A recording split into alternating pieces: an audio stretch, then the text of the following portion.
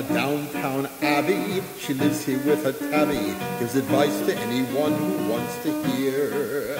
Is your husband crabby? Your boss a little grabby? Downtown Abbey makes your options real clear. She's our downtown abbey. Her wisdom's not too shabby.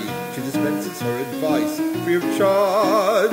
Are your kittens scabby? Your puppy's getting flabby? Downtown Abbey is the yenta at large. She may bitch, she may diss, but she never panders. Downtown Abbey won't ever stop.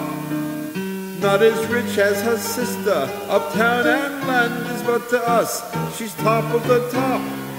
Because she's downtown Abbey, she gets a little gabby. It's a column you can quote to your mom.